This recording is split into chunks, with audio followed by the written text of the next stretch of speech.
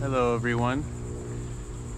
I just figured I would give some quick forecasts for the 12 signs for this month of July and August. So July and August of 2023, summer of 2023, there's about to be a few different transits. Venus is going to go retrograde. Venus is in Leo right now. So when Venus is in Leo, it's actually not that great, at least from the standpoint of Vedic astrology, because Venus is starved by the sun. The sun is her enemy.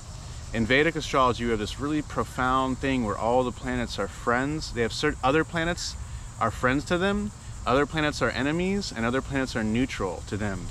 And by studying these relationships, we learn about just like the archetypal nature of the 5 elements in creation, and like why things are the way they are in life. It's really profoundly deep. And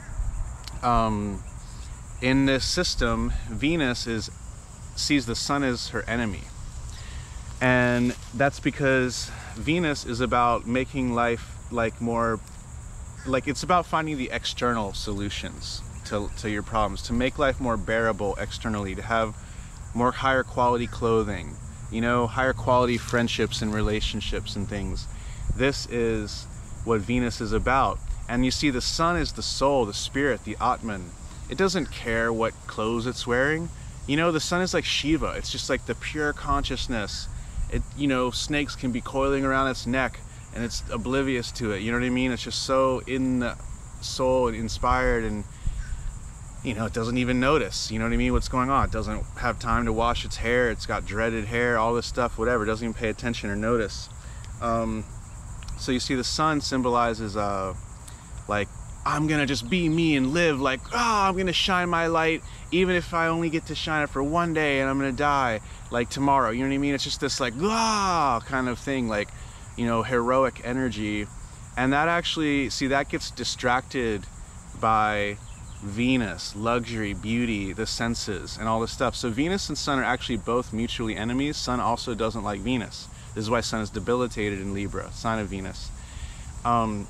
Venus also doesn't like the Sun. And because Venus is about enjoying life, and then you put that Venus in Leo, where it's at right now, and it's just getting scorched up by the sun. And so you'll notice natives that have this, they're not the best with their Venus energy. They're not always that diplomatic. They can be forceful and like pushy, and they're too easily willing to sacrifice their Venus or their relationships or love or their diplomacy for the sun, for whatever that means for them, and it can mean for their destiny or some higher purpose or whatever. And so like people that have Venus in Leo in their birth chart will have themes like that, where, okay, they fall in love, but then they're like, no, but I want to go and be a monk, you know what I mean, in India. And so then they just like kind of ditch their amazing relationship to go and do the monk thing or to follow some purpose. And you know, whether that's really like what's right for them or not kind of depends on the rest of the chart, you know what I mean? But yeah, so Venus in Leo, there may be themes coming up during this time for a lot of natives about like, should I choose the relationship, or should I choose my soul purpose or my destiny or my inspiration or becoming who I'm really meant to be, which is the sun? You know, like, should I go and create my kingdom?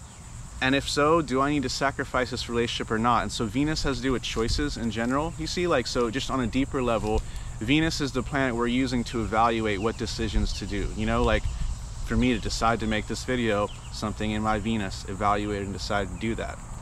Actually, it was just because I was thinking about it yesterday, how I said how most astrologers don't give predictions like for the 12 signs, and I thought, well, maybe I should just try one. You know what I mean? So I'm just trying this for fun. Like, these are predictions for the 12 signs.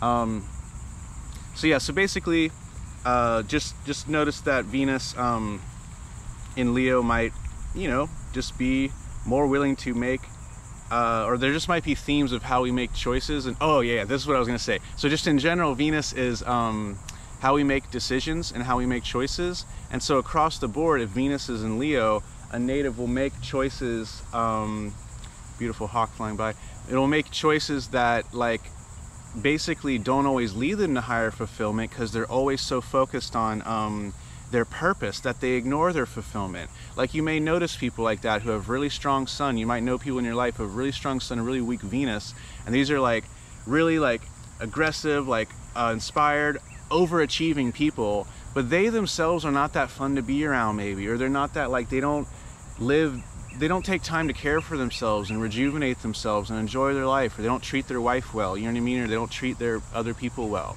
you know, but they're like a heroic, amazing person, or a rock star, or like a leader or a hero or a movie star or something, you know. These people will have a Venus in Leo.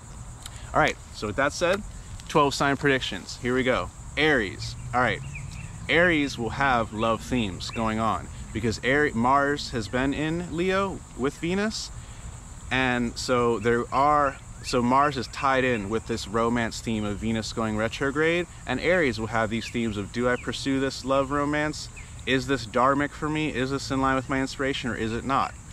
And then Mars will go into Virgo in the 6th house, and it will be starved by Mercury. So then in August, Aries people will be having all kinds of like frustrating difficulties and debts or situations to deal with, like health issues, debts, bills, enemies, diseases, stuff like that, whatever. And again, this is all just general stuff, because again, you can't get that specific without looking at the rest of your chart, right? So Aries, for July, it's more love, romance, dharmic, inspiring time. For then August, it will still be like that for part-time, then it'll go into Virgo and become more frustrating, difficulty phase, you know what I mean? Putting out fires. Okay, Taurus. Taurus is ruled by Venus. So Taurus, their ruling planet, they themselves are gonna go retrograde. So that means that right now, your Taurus people already may be feeling the whole themes I mentioned of love and sacrifice and decision making. And Taurus is very wrapped up in these relationship themes this summer. Taurus also has had Rahu on its ascendant for the last over a year and a half or so.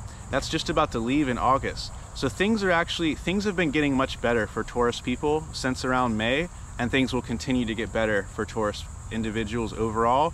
Get a little bit more lucky, a little bit more freedom, a little bit more expansion in y'all's lives because of the Jupiter ingress into Taurus. But yeah, Taurus still will have these themes of like decision making with relationships. Should I go forward with this, or should I focus on my career more? And it'll be domestic matters involving the home or vehicles. Could even be actually like vehicle accidents if other things are going on, because it's with Mars in the 4th house of vehicles and Venus is in bad dignity. Okay, Gemini. Gemini is gonna have not as much of the love themes, but like tons of like friendship developments, curiosity, like explorations, all the fun Gemini stuff is gonna be, it's actually gonna be a lucky time for Gemini while Venus goes retrograde. Yeah, it's gonna be a very auspicious time according to what the hawk is telling me right now. Oh, and there's a wood stork. All these, okay, the animals are coming out really validating Venus. Oh, Venus is the one Raj Yoga planet for Gemini Lagna. So Venus is very important. So Venus going retrograde gets it stronger. So this is a good time for Geminis. It's in the 3rd house. So yeah, like having more fun with just friends, teammates, neighbors, adventures, excitement, exploration, dance, creativity. Just, yeah, fun phase, we'll say. Then Mercury gets exalted, and that'll be a really auspicious time for y'all too. So I'm forecasting pretty good time for Geminis for July and August. Cancer will be having this retrograde its 2nd house, so there could be issues with family, with money. Can I provide for my love? You know what I mean? Can I provide for my partner enough if you're a Cancer rising? Or perhaps issues with food, with diet, needing to change something with one's diet, you know, being too decadent or too luxurious with that Venus there, and Mars, and you know what I mean, maybe needing to making some changes to your diet. And maybe like needing to make choices about your budget and your like how you spend your money, you know, and what you're responsible for and how you take care of your responsibilities, because that's the 2nd house. Then Leo, it's happening in the first house. So it's a major theme of love for Leo coming up for July. It's already been starting with Venus there. So it's just the summer of Leo love, we'll call it that. Venus and Mars will be retrograde, so it can be good because you could potentially meet a dharmic partner, because Mars rules your 9th house if you're a Leo, so you could meet an actual partner who's really good for you and really dharmic. Potentially, of course, again, Venus is starved by Leo, in Leo, so there's also a bad dignity thing going on here and a bad thing, so there are mixed factors, and you would want to look at the rest of the chart, because, yeah, so if you're Leo, you may be thinking like, okay, I need to learn more about how to use my Venus. Maybe I need to compromise here and not just totally sacrifice my Venus. You know what I mean? Like a Venus and Leo person, or a very strong Leo person, will just so easily sacrifice their Venus love stuff when they need to actually like pay more attention to it, you say. But again, might depend on the rest of your chart. All right, so Leo, just big thing for love this July and August. Then Virgo, it's going to be a theme of like perhaps going on vacations with your love, or vacationing, luxuries, spending more on things. Venus retrograde in the 12th house is actually really important. So for Virgos, this is a very important one. It's very important because whatever Venus represents in your chart, one might find, wow, I really appreciate that more. When Venus goes to the 12th house, you realize, wow, I really like value that thing after having gone through the whole thing, and I'm willing to spend more on it. So we tend to like spend more, find like the car we truly love when Venus is retrograde. So it could be a good time for car shopping, or you meet the woman you're really going to marry. You know what I mean? When Venus is retrograding in your 12th. Then Libra. Venus is the Lord of Libra, so for Libras, it's them that's going retrograde. It's in the 11th house, so it could be networking, organizations, like groups, finding how to be happy in groups. That hawk is being so loud, isn't he? That's the sound of them. Finding some sort of having some difficulties within groups, things not going your way, and finding when do I find what's the right thing to do, and when do I, just go with the group and compromise. So kind of a lot of frustrating things with groups, but also some good things. Having to make new choices and updates with your social group and your network, we could say. But it's a good time for that overall, making changes in that area. And then Scorpio is going to be, it's actually going to be in work, career stuff. Okay, so like could still be some love themes going on, but it's more like, well, big changes in the workplace are going to go on for Scorpios during July and August. And then Sag, it's going to be in the 9th house. So if you're already in a committed relationship, this could be major, like marriage. We step it up to the next level. Or again, depending on the rest of the chart, maybe one makes changes and then sacrifices that love for their dharma or something like that. Could also be a big time for like traveling internationally for Sagittarius people. Capricorn, it'll be happening in the 8th house. So if you love astrology, it could be a wonderful time for your study of astrology, or studying of any 8th house thing, like going deep into yoga, going on a yoga retreat. You know what I mean? Like, could be a great time to get more astrology readings, to get more psychological therapy done, to work through your vulnerabilities. You know what I mean? Hide out in a cave and just meditate all day and study, that sort of thing. Aquarius, this will be happening in the 7th house. This will be really, Capricorn, 8th house, could be something sort of inheritance, or some sort of thing with tapping into the luxury and the value of other people in your life. You might have to do more so. Okay, Aquarius, it's all in the 7th house, so it's classic love themes going on. So Aquarius have major love themes going on for this summer, for July and August. And then Pisces, it's going to be happening in the 6th house. So there are themes of like making life work more smoothly for you, making life more bearable, kind of making life like just solving a lot of problems. Like for example, I'm a Pisces and I just got back from India, so I have all these sort of like mundane things to deal with, like cleaning up the yard, fixing certain things, making more YouTube videos again, just kind of like teaching my classes, getting caught up on all these little details and just sort of managing my life overall. That's sort of what the 6th house has to do, is like staying ahead of your material life. So Pisces normally is a sign of like freedom from material life and of not having to deal with all that.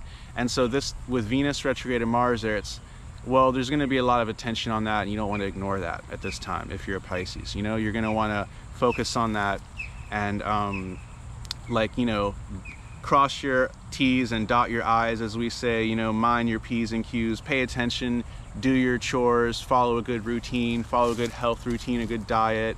It's also very true for Pisces because we have Saturn on our ascendant. So Saturn has entered my ascendant now.